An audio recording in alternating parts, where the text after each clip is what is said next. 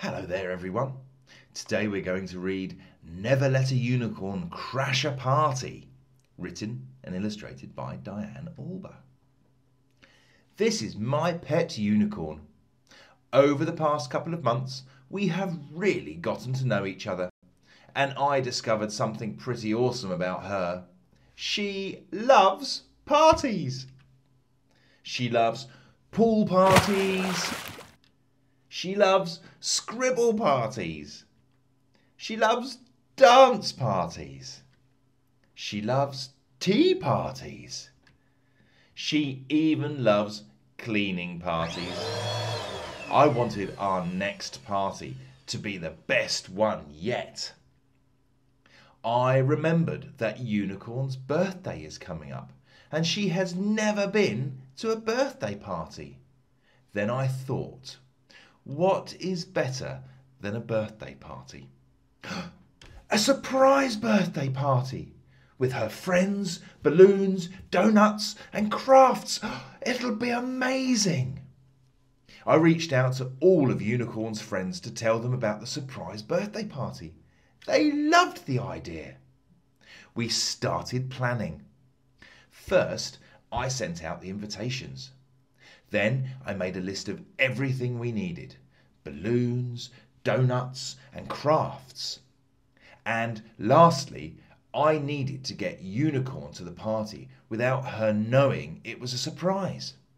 So I told her I got some new princess dresses that I just had to show her, and told her to meet me tomorrow afternoon at 2 p.m. Everything was going as planned. I had the balloons, Penguin bought the donuts, and Raccoon got the crafts. All that was left was to decorate. After what seemed like forever, the decorations were up and they looked marvellous.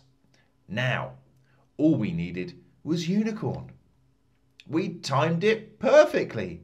Just as Unicorn peeked through the door, we all shouted, "Surprise!" But what happened next, we didn't expect. Unicorn went bananas. She had never seen balloons before, and one actually looked just like her. She ran full speed to give it a big hug and ended up crashing into all the balloons. Unicorn was so startled by the noise that she started running in the opposite direction. She wasn't looking where she was going and crashed into the donut table. "Save the donuts!" I yelled. But it was too late. The donuts were flying everywhere, and all the balloons had been popped. The only thing that Unicorn hadn't crashed into were the crafts. I quickly ran and grabbed all the paper to bring it to safety.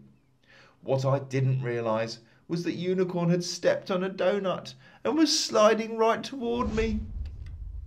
Then she crashed into me. Her magical horn went right through the stack of papers and caused them to burst into glitter snippets. Unicorn finally landed on the floor belly first. I was sure the party was ruined. Then the most magical thing happened.